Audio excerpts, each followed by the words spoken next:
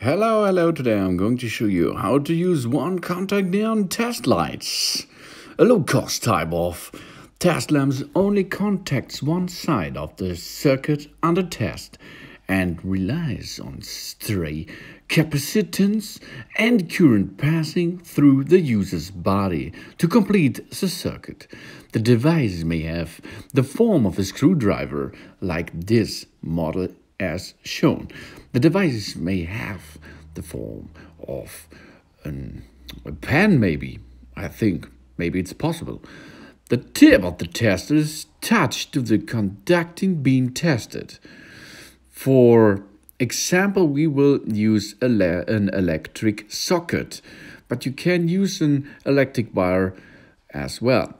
A neon lamp takes very little current to light and thus can use a user's body capacitance to earth ground to complete the circuit.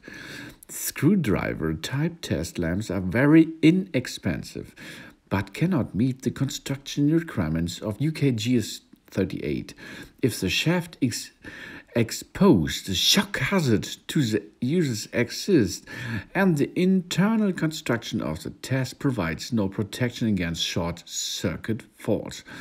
So that means it's not really sure that this will be not a live line. So maybe if you like to be more sure, use a multimeter or a dust pole to test this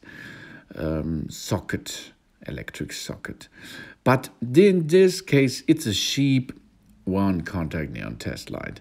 Easy to use, but it's not so nice and sure.